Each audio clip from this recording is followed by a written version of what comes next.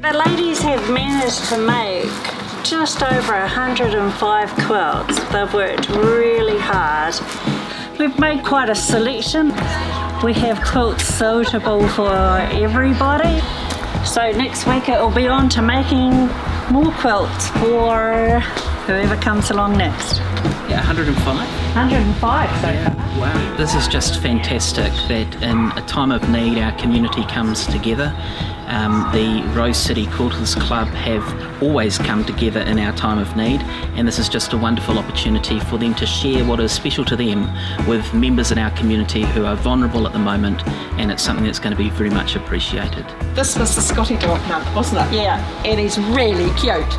So this is made by numerous different ladies, and then another lady would have put it together. The ladies really enjoy making the quilts for charity. I mean, all these quilts have come together since Friday. We did have some in storage, but they've worked really hard.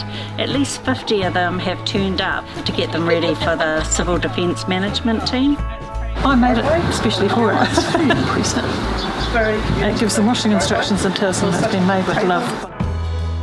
So from here, the welfare and logistics team will take care of transporting them to 4 community organisations who will make sure that those members in our community who need them the most receive them. And I'm pretty sure that they will very much appreciate the wonderful gifts that they will be receiving. You know, it's part of what we do. That's what we are.